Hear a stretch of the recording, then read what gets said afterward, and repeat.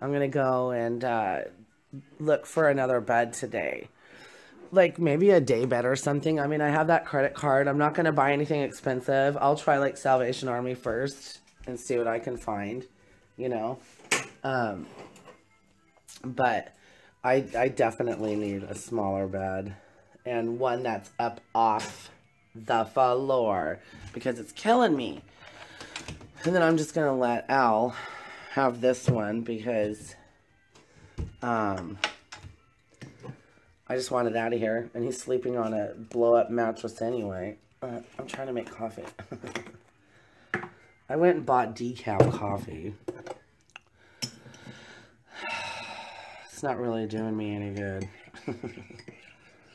But I've been having anxiety, and I think it's from the coffee, you know, because I made it like really super strong the other day at work. Oh, I like literally had an anxiety attack from it, so.